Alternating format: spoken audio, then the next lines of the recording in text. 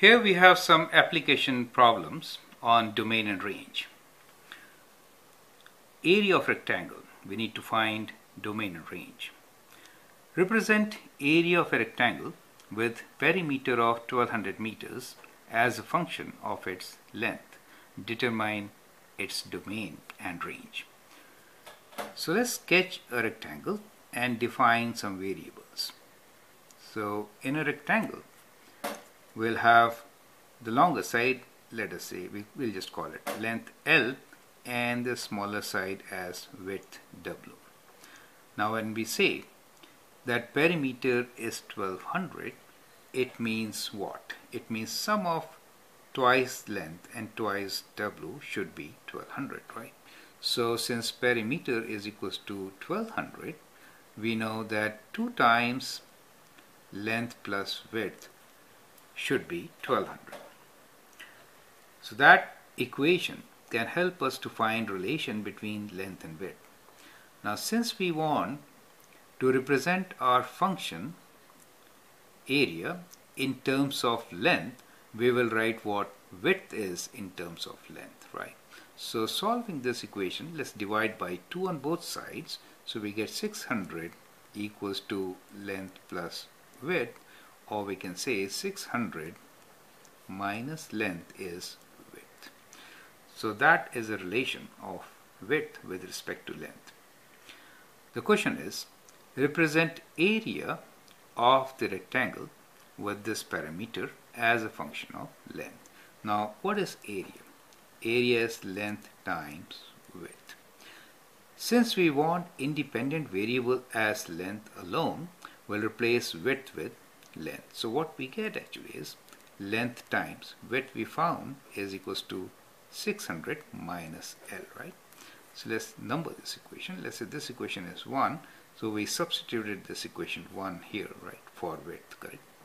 So that is what we wrote. Now in this equation, you will observe that there is only one variable. Earlier there were 2 variables, length and width. Now there is only one variable, length. And therefore, we can say that area as a function of length is given as length times 600 minus L. Right? So that is how we can represent area of a rectangle with given perimeter as a function of length. Okay, so this is a very important part, and you'll have this in many word problems. Now the second part of this question is determine its domain and range. Now how to find domain and range for this function?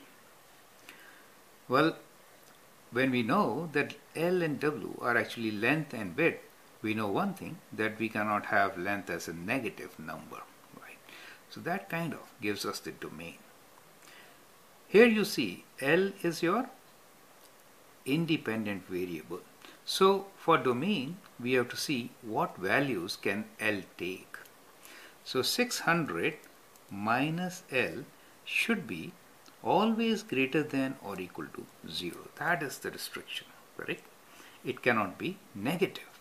Solving this, we get 600 is greater than equal to length.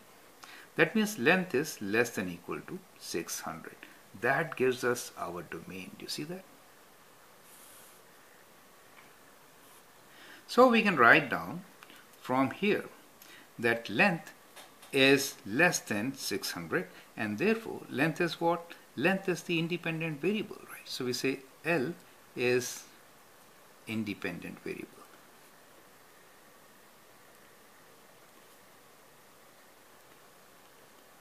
And we also know that L is less than equals to 600. Do you see that? So therefore we say domain is,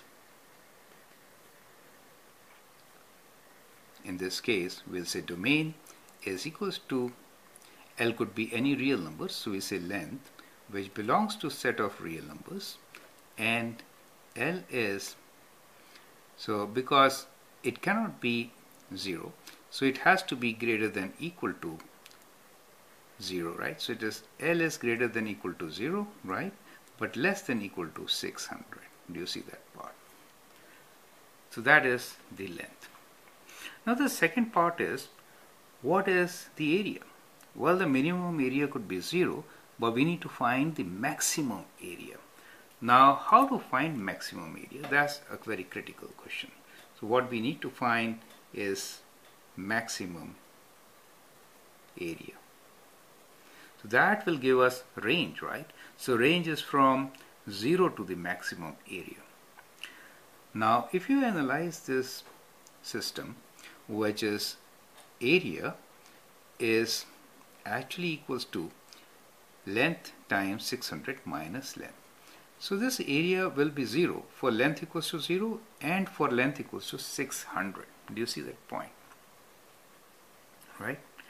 And since if you multiply L and L, we'll get minus L squared. So it's kind of a parabola which will be upside down like this. So if you graph this, what I'm trying to say is if you graph this, taking different values of L, let us say between 0 to 600, then you'll get a graph like this. So in this graph, we are having area as a function of length on y-axis and length on the x-axis.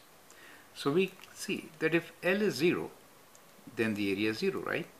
If L is 600, even then the area is 0. However, it will be maximum right in the center. That's from the symmetry of this parabola, right?